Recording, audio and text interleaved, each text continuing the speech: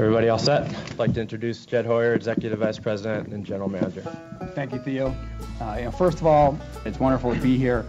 I look forward to working with the Ricketts family to create something special for these fans. People care so much about the Cubs. It's an honor to work for a team where the fans care that much, and I really can't wait to get started.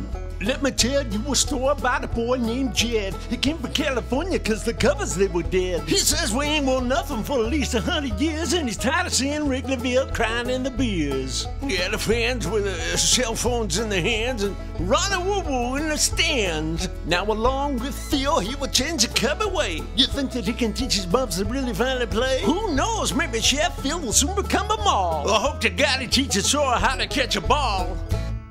Here's lefty to lefty, LaRoche hitting a fly ball to left, shallow, playable, Soriano in, over near the line, he dropped the ball. Oh, God! He dropped the ball. Everybody is safe. Runners at first and second with nobody out. Oh, my gosh. What is going on? I'll tell you what's going on. We got black cats and billy goats and Bachman. If I were you, Jed, I'd turn right around and get the hell out of Dodge. We ain't doing nothing here in over 100 years. I don't want to go any further without